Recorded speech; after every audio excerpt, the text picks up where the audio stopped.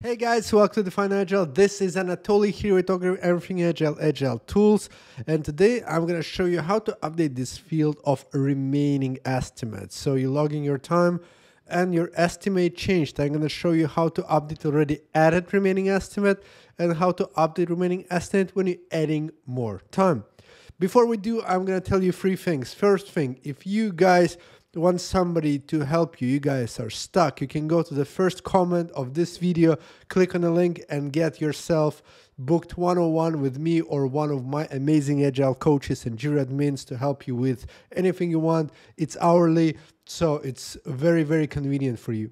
Second thing is, if you want to learn JIRA from basic to advanced in about 8 hours, you can get my course, go description or click on the link at the top and you'll be able to learn JIRA from beginner to advanced in about 8 hours. Finally, if you are a big company who is struggling with JIRA or with Agile transformation, please go to defineagile.com, click contact us, and let's talk about how we can help your business. Now let's get to the gist of this video.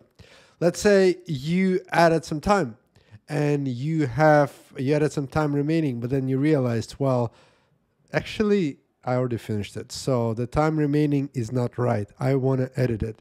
So what you do is, right now you probably see this or you see comments. What you do is you click on issue.